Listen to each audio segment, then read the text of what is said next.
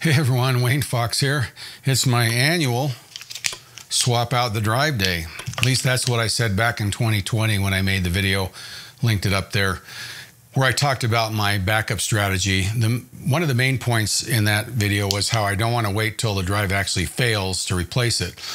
I showed how drives either fail pretty early on or they start failing a few years later, and the problem is the longer you go, the higher the likelihood. So if you've got a RAID like I have with 4 drives running and one of them dies, the odds are the others are not going to last much longer. So normally what I like to do, or what I said at the time, is every other year I would swap out the drives in one of my backup cabinets, and that way I'd never go more than 2 years. Well, it's been 4 years, and time flies, not paying attention. And the other day when I was doing my carbon copy cloner backup, it reported that my backup 1 had quite a few errors in it. Panic City. Now, I thoroughly believe that redundancy is the only correct way to back up. And the main purpose of this video is to not talk about my strategy, but more in general talk about why RAID 5 is not a backup strategy. You should not be trusting it. And there's a couple of reasons, and I'll get into that in a minute. And one of them I just barely learned not too long ago.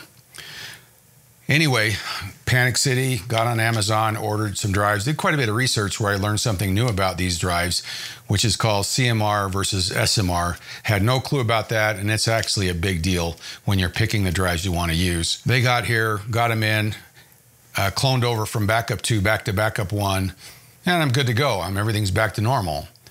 Other than the fact my backup 2 drives are now also 4 years old, I really don't trust them anymore. And so today, the new drives for backup 2. Now, I am going to change one thing in my strategy. I'm actually putting larger drives in backup 2. So my backup 1 has 3 10 terabyte drives. So I have 30 terabytes of storage. This is going to have 3 12 terabyte drives, different brand. Pretty reliable brand. I use Backblaze to kind of look at reliability numbers. So this will have 6 terabytes more than the other one. Now, one nice thing about Carbon Copy Cloner is if you delete a file from one of your systems, when you back it up, it doesn't delete it. It just moves it into a folder. And you can say, okay, when I get to only 1 terabyte of space left, start clearing out some of that older data. I might go 6 months or even a year before I'm clearing any of that. And there have been rare occasions where I want to go back and retrieve something. Now, I've just been signed up for Backblaze, and I'll do another video about that, which gives me that possibility as well. But I kind of like that strategy. So I have my new drives up and running. Everything's all backed up again. You know, even my Backblaze upload, which turned out to be 24 terabytes of data, is finished. So no more moving hard drives back and forth from my daughter's house every couple of weeks, which was my off-location strategy before. You know, gigabit fiber is a game changer for online storage and backup, and even for using it for working data. But the reason I decided to do this video was because it seemed like a decent follow-up to that video I showed you earlier. You know, I didn't follow my own advice and my own plan as well as I should have. Fortunately, I managed to survive without hard drives failing without too much concern. You know, and I think I did a decent job talking about different backup strategies in that video, including the importance of your backup strategy being built on independent, redundant copies, also about different RAID systems and what they're designed for. But in the process of researching what drives to use for my replacements, I learned something I wasn't aware of before. Now, it's been around for a while, but it has some serious ramifications of using certain drives in a RAID 5, and it's pretty significant, and it's only recently come to light. I thought I might also go into a little more detail as to why RAID 5 and RAID 6 as a backup strategy is pretty risky. Before going any further, understand this video is not intended for tech-savvy IT types. None of this should be new to you.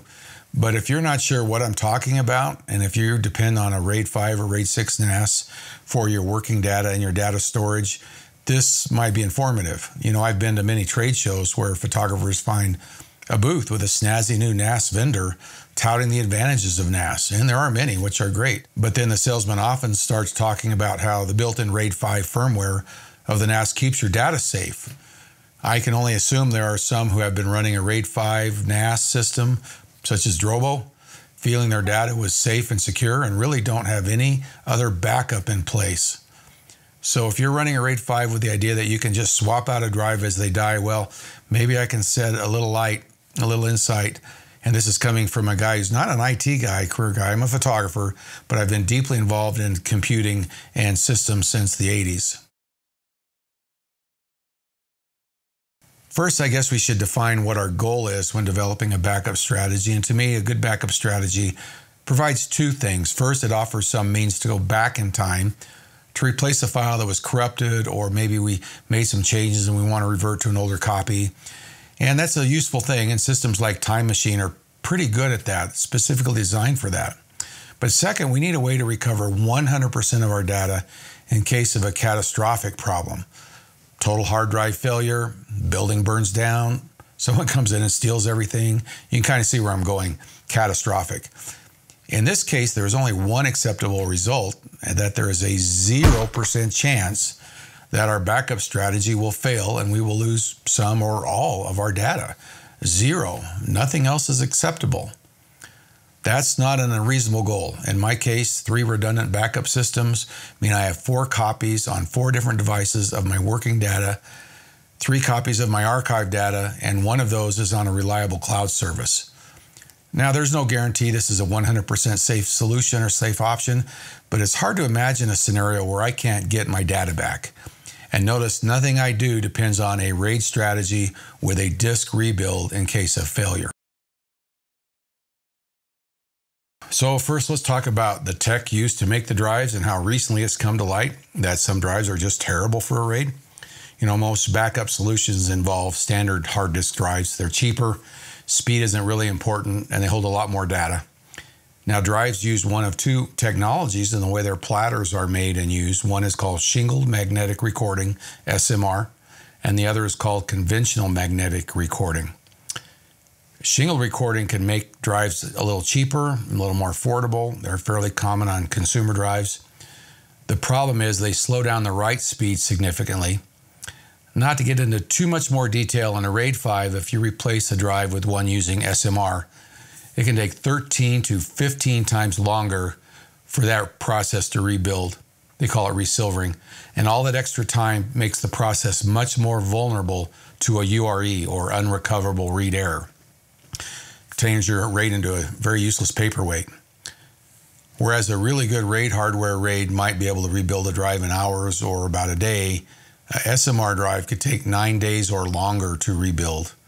And if anything goes wrong with any of the other drives in that process, the whole RAID's toast. Now, some drive manufacturers didn't specify which tech they were using in their drives. This became pretty problematic for Western Digital, who was hit with a class action lawsuit, which they either lost or settled. And since then, it's pretty easy to do a little digging and find out which tech the drive is using. If you buy a pre-built RAID, this means you need to find out from the vendor what drives are they putting in their RAID cabinet. Make sure they are CMR drives and not SMR drives. Personally, I'll never buy a CMR or an SMR drive again for anything. It just doesn't seem as reliable, and it's not really worth a little bit of money that you save. The challenge with rebuilding a RAID is that there is so much data being exchanged, the likelihood of a URE goes way up. From the point of view of the drives, it's not surprising. You know, you buy a new NAS with RAID 5, get it up and running, and a few years later, one of the drive fails. At some point in a time, a drive will get enough UREs to basically be dead. Now, I know the odds of a URE seem pretty high. You know, the drive manufacturers listed as something like 10 to the 14th power, less than 10 to the 14th power. That's 1 in a trillion. Since that means less than, it stands to reason you're pretty safe until you hit that number. Once you pass it, the odds begin to increase.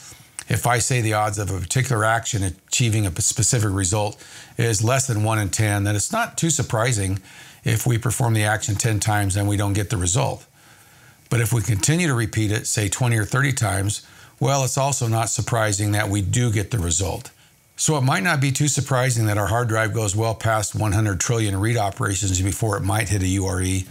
But it also isn't too surprising that surpassing that number by quite a bit also did actually find the drive unrecoverable with multiple read errors. The problem is at some point the drive can no longer recover from read errors with its checksums and sector mapping and other technologies. Yeah, I know what you're thinking. 100 trillion. That sounds like a huge number. But when you consider that a 10 terabyte drive holds over 10 trillion bytes of data, moving around a lot of data can result in a lot of read operations. Now, I know that it doesn't take anywhere near one read operation per byte, but as the drive gets used, it's pretty easy to see that after a few years, moving past that 100 trillion number isn't really surprising. Now, as I said before, just because we move past it, it doesn't mean it's going to die. But physical factors play a role as well. How many hours has it been spinning? How hot is the cabinet? How often has it been turned off and on? How many drives are in the cabinet, which cause vibration issues and make the drives work a little harder? So bottom line, let's suppose you just had a drive die and the other drives are probably the same brand and size, installed at the same time, and have just as many hours and as much stress as the one that died. You swap out the dead drive with a new drive and then ask the RAID to churn and rebuild terabytes of data, which will take hours or days. Odds are pretty good one of those other drives is going to have problems. Now, here's an overly simplified RAID calculator, which really doesn't take into account nearly enough information like some of the others do, but it's pretty basic, but it kind of demonstrates the problem pretty well. So in the first example, we have a RAID with 4 8 terabyte drives, typical unrecoverable read error rate. It says the chance of success is only 15%. That's pretty extreme. If we drop that down to 4 terabyte drives, it goes up quite a bit, but it's still only 38%. Now, even if the drive is 10 to the 15th power, you're going to have likelihood of failures greater than 10% on these things. I learned this lesson the hard way, depending on a RAID 5 many years ago, and when it came time to swap out a bad drive, after thrashing for quite a while, it was pretty apparent the entire process had failed. I let that thing run for a couple of weeks just to be sure, but at that point it was obvious something went wrong and I lost a lot of data. So it's not terrible to depend on a RAID 5 and hope that the drive swap works, but it's not a backup strategy. It's definitely not something you should depend on to keep your data safe. You might be asking yourself, well, why is that? Why isn't it more dependable? Well, RAID 5 was invented in the mid-80s, and a typical hard drive in the mid-80s was a 10 or 20 megabyte drive, not even gigabyte. We're talking megabyte.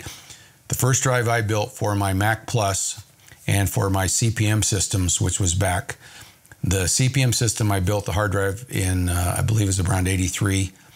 And I built a hard drive that had 10 megabytes of storage, same size as a current hard drive. It's called a half-height drive. Now, the Mac Plus, I built a 20 megabyte drive, and it also a half-height drive. And when you're talking about that small amount of data, then RAID 5 works. The smaller your drives, the higher the likelihood it's not going to fail during a rebuild. Well, we've gone way, way past that. And I think most big cloud services, they're using something like triple or quadruple redundancy, so they can have as many as 4 drives die in the process. Their hardware is really, really good, and they can rebuild drives really fast with the least amount of data exchange.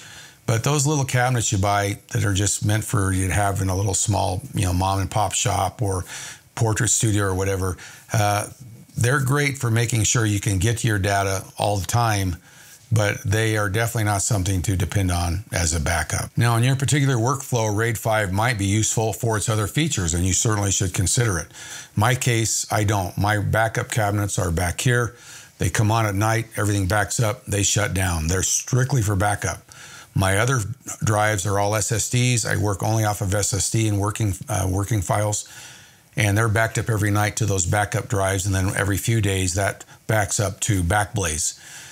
So if you don't need RAID 5 for being able to continue working if a hard drive fails, then you might just try to develop a system which is built on solid, good, redundant backups over multiple systems and devices, one of which is in a different location. And if you have available to you high enough speed internet that you can upload all your data to a cloud, at least for backup, it's highly recommended. Well, I hope you found this at least informative and useful. I'm not a super expert on this, but I think that possibly I know some friends of mine that have had real serious problems and lost data because they thought RAID 5 was a great backup. And I just thought I'd make the video while it was fresh on my mind. Anyway, hopefully be back with a new video pretty quickly about my Backblaze experience, the uploading process, and what I think about it. And until then, see ya.